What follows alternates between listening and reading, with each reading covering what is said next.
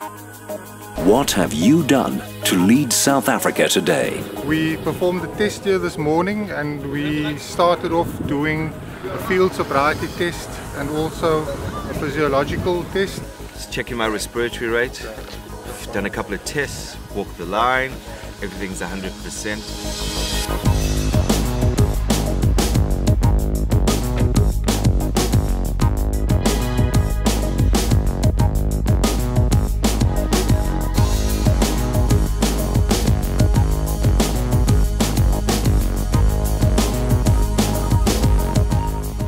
I've had 4 units of whiskey. I'm ready to go on my 4th run. My time has got progressively faster. They've improved on their times, and this is probably due to losing inhibitions after drinking more. People become more confident, and that's where all the nonsense starts. Oh, it's got a cup holder. Fabulous.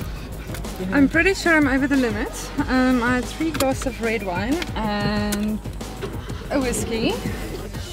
Perception is a little bit off, getting slightly reckless on the road.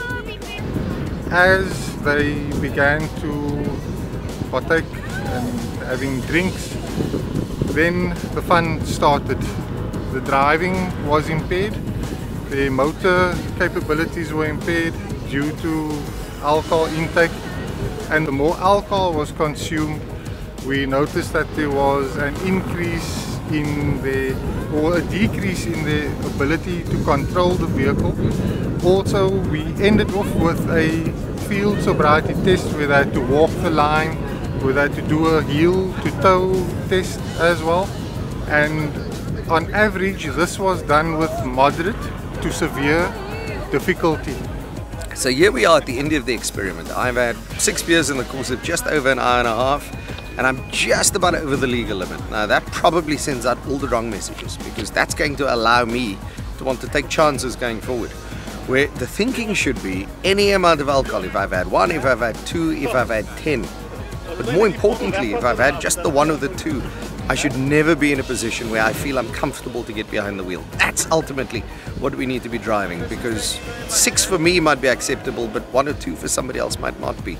And I think we really need to move to the point where there's zero, absolutely zero tolerance for people who get behind the wheel once they've had a bit of alcohol. And I think once we've hit that, then we can truly say we've decided to lead SA. No tolerance for people behind the wheel with any alcohol in their blood system. What I've learned is you aren't fully in control, even though you think you are.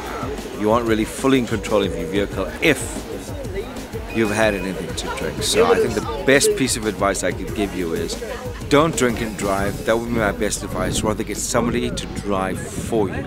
Let's lead SA. This is not up to the next person, it's up to us. Let's start with us. It starts with you. Lead SA is a 94.5 KFM and Cape Argus initiative.